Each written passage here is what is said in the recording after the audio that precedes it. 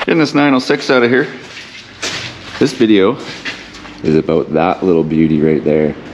We will pull that in here and we will show you what needs to be done. It's a lot of stuff. It's not going to happen at once. Today we're either going to be, well, let's get in here and we'll show you.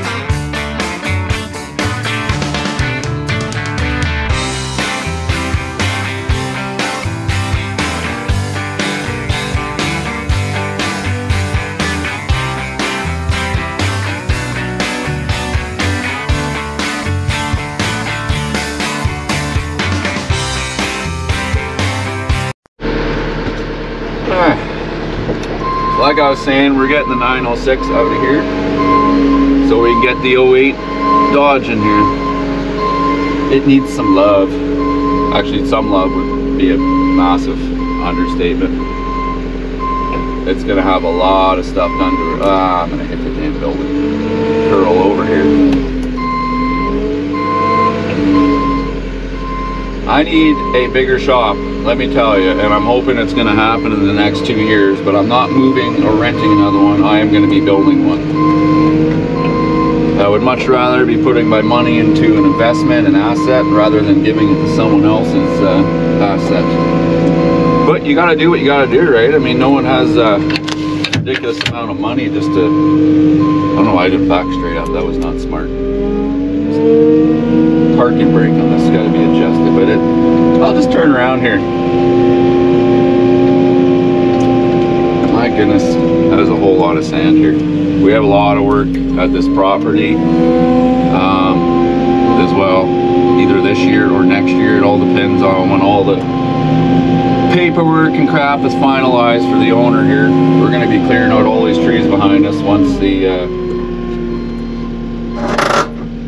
everything's finalized. We'll be clearing it. We got a lot of drainage issues to do here, and his plan is to put a building up in the back here, so we'll figure it out. See, Mark's checking out that pin there. We had a fun time putting that in. Too fun. All right, we'll see you inside.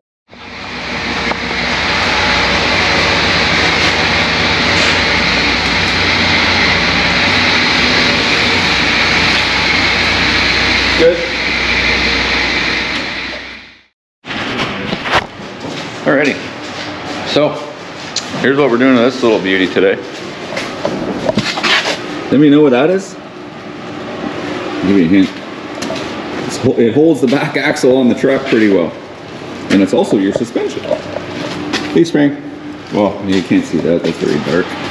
Here, let's do it this way. Ah, that's an OV lift. Yeah. Leaf spring. There we go. Leaf spring. Oh, look at this poor truck. So this year, we got a lot to do to this poor little thing. You can see the fender's got to be redone, and that's not going to be difficult. Picked up most of my tools from my dad's place. We got the MIG welder, The arc welder is over there, the old Lincoln, also known as stick. The MIG welder we can use for body work. I have body work wire on that right now. We're not doing that right now. We're also not doing that till the summer at some point. But it's got to be done, or this truck is just going to be like the 05. It'll fall apart. So we're gonna have to do cab corners, fenders in the back, obviously, completely. The box is in decent shape. The bumper is horrible. Like a lot of this truck is in really, really good shape. Look at that frame. Look at that frame. Like, it's got sand on it. You can see a little bit of rust and whatnot, but hardly anything at all. We're in Canada, folks. We pound the salt like you wouldn't believe here. I mean, if you're in the southern states and you're looking for a vehicle, do not come here to Canada for it, because this is what you're gonna get. Full of cancer. Look at that. My goodness. Yeah, so there's a lot of body work that needs to be done to this. We got to inspect the front end today. We're going to do that just to check tie rods, upper, lower ball joints, all that good stuff. Because you want a safe vehicle, right? Everyone wants a safe vehicle. And Mark's down and out his vehicle right now, so his kids are going to be in this vehicle, so it's got to be safe. So that's what we're going to do. Make sure it's safe for him and his kiddos. And JT's pulling the tire off.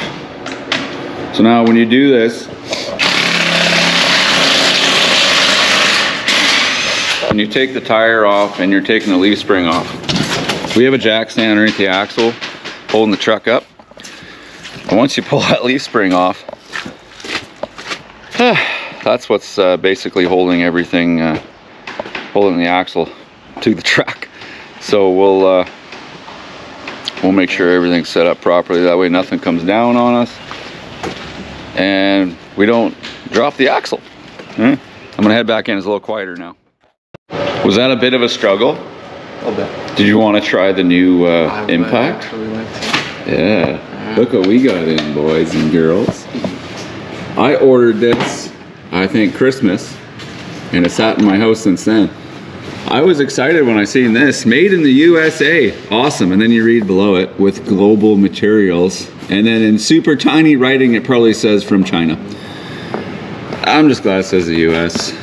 I like to try to buy everything from Canada and the US. But you can't always do that in today's world. Anyways, we're gonna try out this new thing. Who wants to open it?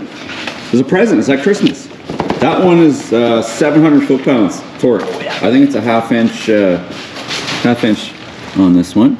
Yeah, half inch, high torque, impact wrench with, what does that say? A hog anvil ring. Wow, that is amazing. That's just amazing. What do we got cooking here? I've been super, look at the size of that bugger. Where's the other impact? We gotta compare. We gotta compare.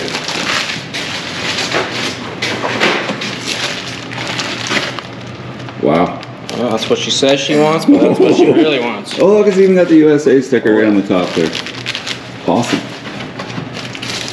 Oh, that looks cool. You must be happy. You're gonna be the first person to use that bad boy, the DeWalt XR. A battery. I got your battery right here, bud. Oh, beautiful. And we'll charge some more batteries up, because DeWalt makes good product, but their batteries are not the best. And of course, these are, what are these ones? Is it 3 amp? 3 amp, yeah. I like some of the 5 amp, but they're crazy expensive. Where's all these are? I'm pretty sure I buy that drill cheaper than I would for buying a battery and a charger. It's ridiculous. Absolutely ridiculous. I'm excited. I want to see how much juice you got on that battery? 2. Oh, that's good enough. I'll get another battery in charge. Oh, I want to see this. It's supposed to be high torque. It should rip that off of there. It's either gonna break the bolt or rip her right off. Let's check her out. Just like butter. Like butter. That was a lot easier than the other one, eh? Oh yeah, the other one you were. Yeah, don't worry if you strip that U-bolt, because you never, ever, ever reuse U-bolts. You always buy new ones. That's why I usually stop before. Yeah, I usually stop before it comes right out. What size is that socket? Do you know? Not a clue. She's mystery. You know what? You know what we should do? Just for some more comments here. That should be fun. Oh, that's metric, right? Or standard? Yeah, I don't have standard. I was gonna use a non-impact socket on there just to get more comments. All right, let's figure it. Wow. Yeah, that took her off pretty good. Anyways, when you're starting here, you gotta take those off for your U-bolts. That's what basically holds the leaf spring to the axle and holds the axle in line and stops it from doing this while you're driving down the road. And there should be a shackle on the back end of this, I believe. Yeah, there's the shackle. It's in good shape. Everything is in good shape. Like I said, look at the frame. It's pretty damn good shape. But it definitely needs body work. It needs attention. It's going to need a little work in the front end. I mean, it's still safe. It's just, it needs things just like anything. Especially in our Canadian climate. We have this lovely thing called 6 months of winter, and everyone just pounds salt all over everything. So this is what happens. Look at that. All right. Well, I don't think you're going to fit in there. Pop the U-joints off. No, it didn't fit in last time. We had to use a breaker bar. Yeah. So you want to keep this piece. Don't lose that because you need that. The U-bolts, you could reuse them, but for the cost of them, why, right? I mean, these ones are in not bad shape. I could reuse these ones, but I'm not gonna. So what we're gonna do with these is put them where they're used best.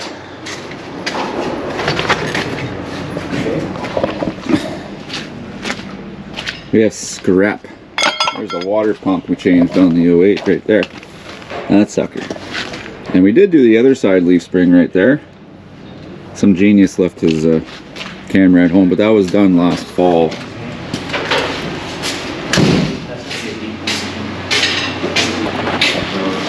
Alright, so now we got the U-bolts out. It's literally detached from that. The next thing we're gonna do, well, we got a jack stand, you can see here. See this camera, here we go. We got a jack stand holding the axle in place, and then we got the jack over there on the frame holding the truck in place. So all we gotta do, oh my goodness, we gotta take that one bolt out on that end, and then the one on this end. And then it's literally gonna come on right out, and we'll put the new one right on in, and we're good to go. Now this leaf spring, the other side we did because it was cracked, it had to be done. This side I haven't noticed any cracks, but it's not gonna be too far from going. And the one thing that really irritates me, because, where are we here? Because I did the passenger side, not the driver's side yet, the truck kind of goes down the road a little bit like this, because the suspension on the passenger side is brand new and on the driver's side it's not, so it's going down the road that way. So that's why we're going to do this. Generally when you do one leaf spring, you want to do the other. Whether the other one's damaged or not, that I mean, if you're as picky as I am, you don't like to see the truck going down the road all tilted, then just swap her out. It's really not that expensive. And she's broken. Broker free? Yep. Oh, I love those breaker bars. But we'll have to check when we're softening it. There's a fork on the other side. So brake pads are still good. Have a look at the pads and rotors while you're in here, because I mean, if you're going to change it, you might as well do it right now. Why not, right? Yeah. Rotors are good. Pads are good. Caliper's good. That's nice, because I had to change the caliper on the other side, which is actually surprisingly really cheap. Anyways, maybe we'll set you up for a time lapse and you can watch us all struggle here. That sounds like fun. Super fun.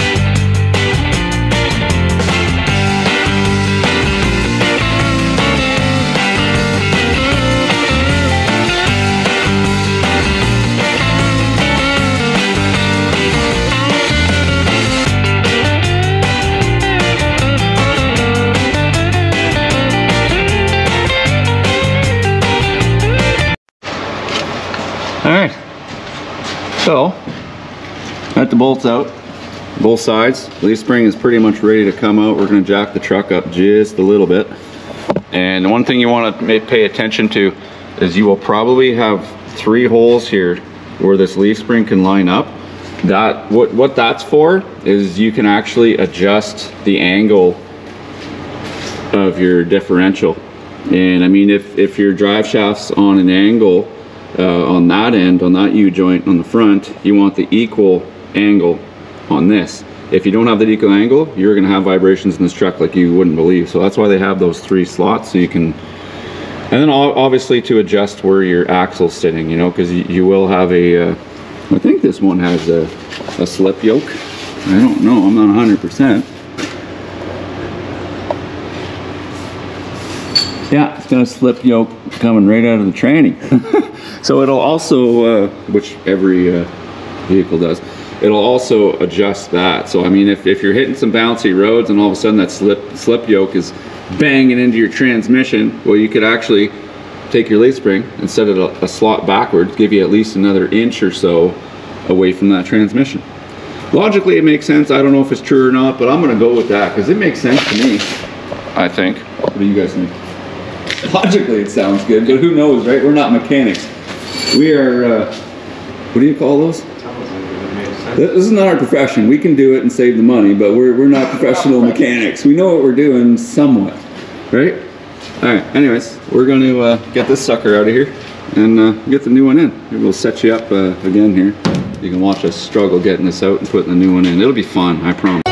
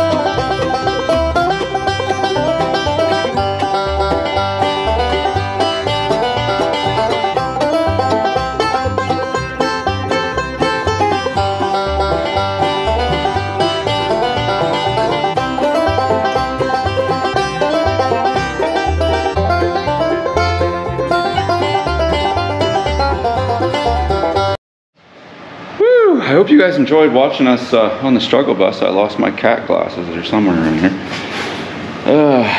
Let me show you. Thanks, Johnny. Let me show you what we had to do. For most of you, they're probably saying, why does it take 3 guys to change the leaf spring? Well, it doesn't. Johnny's been going over other things, and I'm glad I had a 3rd guy here. Let me show you why. Here's what we had to do. Because the shackle bushing is seized onto the bowl, because someone never put never seized in there. We did. Anyways, oh, we have a series of straps here. You see that? These are good for 800 pounds a piece. There's 2 of them. I'm a little nervous putting my head in here, whatever. We got the bolt in. My goodness, that shackle up there, which is this part, yeah, it was seized. The bushing was in there like you wouldn't believe. And I'm not putting a new shackle on this because there's nothing wrong with it. We just had to pull her tight to get her done. And for those of you that think it's not good, yeah, I see that. We'll drop that back down, no worries. Because we can move the axle for that. I think it's just got to be pushed that way actually. See, there we go, boom. That's right back in. Anyways, the leaf spring has got to be sitting loose in here, okay? So once there's pressure on the leaf spring, it expands wider both directions, obviously. So that shackle will be sitting exactly where it permanently sits. So for those of you that think that I should have put a new shackle on here when it's not needed, I'm sorry to say you're very wrong. But it's okay. I'm wrong sometimes. Actually, a lot of times, everyone's wrong. No one's perfect. Anyways, we're gonna get this this all tightened up and put to bed because it's taken us every bit of 40 minutes to change the leaf spring, which is ridiculous. All right. There we go. Look at that. I went and bought a nice deep impact socket. She ain't deep enough. And my grinder is at my house. We have this thing here. I don't feel like cutting it like that. We'll be here all day. So this one, we're able to torque down. So what we're doing is we're going off the arm torque spec. Let me know when your arm's clicking. Oh yeah. It's got a couple more turns in there. Yes. It's about to click. We're almost there, eh? Oh. Click, click, click. Oh, there we go. I heard it. I heard it. I heard it. Oh. That's right. Knocked over the light. Torque to spec, folks. By the way, the torque on that is 110 foot-pounds. Yeah. Measured it with. Is it the right or left arm? It looked like you're using both. Well, yeah, we're going left. I guess when you got a short wrench instead of a 3.5 foot long torque wrench, it's going to require a little bit more torque, right? So he's got her calibrated. It's that system there. It's calibrated. It's good. It's good, right? That's good. I heard it clicking. We're good. Thumbs up from Mark. That means it's good. All right. So now what we're doing, we're well, I say we like I'm doing it. Mark is jacking up the truck. We're gonna get the tire here. First we can get some crap out of the way. Get the tire on there, and once the tire's on there, we're gonna actually lower the truck right down. Once the truck is down, the weight's on it, then we're gonna tighten up that bolt there and the bolt on the other end. Now the reason why you don't want to tighten that up when you have the truck in the air is you want it sitting in its natural state, because there's actually bushings in the leaf spring. And if you tighten them up now and then lower it down and put pressure on those bushings, there's going to be pressure on them all the time. The only time there should be pressure on those bushings, well, it should be never really, but I mean if it does get seized in there, whenever the truck's bouncing up and down, the suspension's going, that's the only time. So make sure before you tighten those two bolts up that you lower the truck down, put the weight on it, get it to sit in its natural state, and then go ahead and torque those down. I'm gonna get back to you on the torque spec on that because I really don't know right now. I'm gonna have to go on, what's this little cool thing called to get information? Oh yeah, YouTube. I'm gonna go on YouTube to get that. All right, so JT's tightening up the lug nuts and the tires. 130 foot-pounds is what I found for that. I could not find the torque spec for torque spec. I can't even talk today. I could not find the torque spec for the eye bolts, which I'll show you what that is. That's obviously the back end here. You can see that. That's the eye bolt. I could not find the torque spec for those online anywhere. So what I'm going to do is just we'll torque her down to 100 foot-pounds. The U-bolts were 110, so those I imagine are probably around 100. So we'll tighten those down to 100, 130 for the tire torque, and then 110. 110 for the U-bolts. That's what it is, eh? Yeah. So we're just going to tighten everything down here, and then we're going to go on to the front. And we're going to inspect everything. All right. We will do that. All right. So we got the front tire off. We did our inspection. Brakes are good. Upper ball joint is in amazing shape considering it's original, as well as the lower ball joint. It's in really good shape as well. The only thing we really got to do, the tie rod end here. Get this shit out of here. I think it's that one, JT. Yeah, looks like it. The tie rod end there, the grease fitting is seized, so we're going to take that out of there, and I'm going to poke a hole once we get the fitting in there, and then make sure it takes grease. Because whoever changed this, it was changed. Forgot to put grease in the bag. That's kind of an important step. Anyways, we're gonna get that out and put a new fitting in and grease it. But that's gonna be, I'm taking his light away. That's not very nice. That's not nice at all, right? That's gonna be the end of this little video. Next week, we're gonna be, well, we're starting work next week. We have some smaller projects that we gotta get out of the way. We can't start right now because we still have frost in the ground. Here in North Bay, the frost goes minimum 4 feet in the ground. Oh, yeah. Some places it's been up to 7 this year. So I mean, that's gotta come out of the ground before we can start the projects we're doing. And the reason for that is once you do the excavation, you're backfilling and compacting. As you're compacting, you want that new material to mesh with the existing. Well, it ain't gonna mesh with the existing when it's frozen. So what's gonna happen with, if you're just backfilling something, not a big deal, it'll settle. But if you're doing interlocking brick, the interlocking brick install is gonna settle. So you're gonna be coming back, lifting it up and redoing it. But anyways, we're starting back next week. We have a lot of stuff to the dump truck to do still yet. Yeah, stay tuned. Got a lot of good videos coming up. A lot of repair stuff because this is our little window. We usually get about anywhere from 2 weeks to a month maybe to do some servicing, and this year's only been 2 weeks because winter just did not stop this year. Pain in the butt. Anyways, that's gonna be it from myself, Mark, and Johnny for now anyway. We will be back. Oh, he's getting the grease gun out. Here's the roller. Good man. All right. You guys take care. Catch you on the next one. Bam! Look, I did it from behind the camera. I'm a pro too. Cool.